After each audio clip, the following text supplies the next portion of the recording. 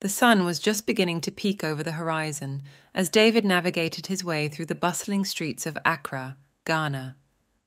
He stole a glance at his wife, Essie, who sat in the passenger seat beside him, her dark eyes fixed on the passing scenery.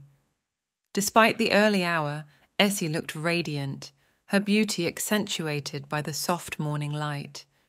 As they approached a busy bus stop, Essie's gaze suddenly sharpened, and David felt her tense beside him.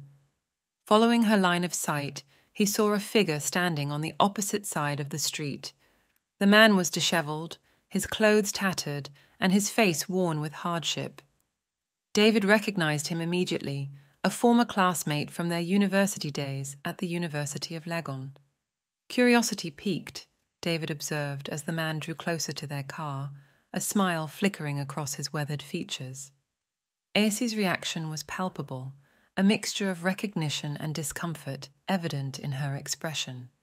When the man called out her name, David's curiosity turned to concern. "Who is he?" David asked, his voice tinged with curiosity. Essie hesitated, her gaze flickering away from the man outside. "Just someone I used to know," she replied, her tone guarded, but David wasn't convinced. He watched as the man continued to follow their car, his persistence unnerving.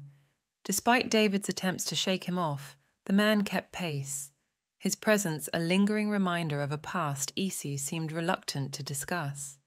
As they finally managed to speed away from the man, Essie remained silent, her thoughts seemingly a million miles away. David couldn't shake the feeling of unease that settled over him, a nagging suspicion that there was more to the encounter than Essie was letting on. Months passed, and yet the memory of the encounter lingered in David's mind like a shadow. He noticed subtle changes in Essie, moments of distraction and distant gazes that hinted at a hidden turmoil. But when he broached the subject, she brushed off his concerns with a smile, assuring him that everything was fine. Then, one day, everything changed. It was a warm September morning when Essie spotted the man once again, this time amidst the chaotic flow of traffic. Without hesitation, she pulled over to the side of the road, her actions surprising David. Before he could protest, Essie was out of the car, her steps purposeful as she approached the man. In the days that followed, Essie's interactions with the man became more frequent, her compassion evident in her gestures of kindness. She brought him food, clothing, and even arranged for medical care, all without David's knowledge.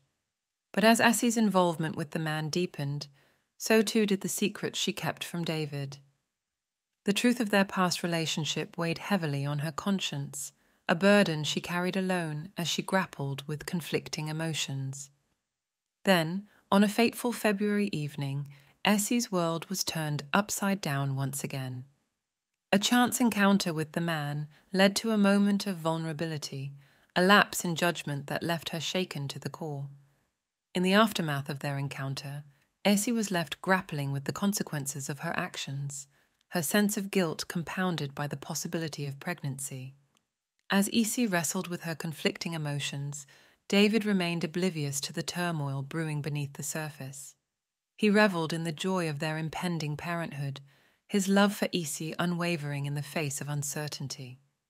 But as the truth threatened to unravel their carefully constructed facade, Essie found herself torn between the past and the present, between loyalty and desire.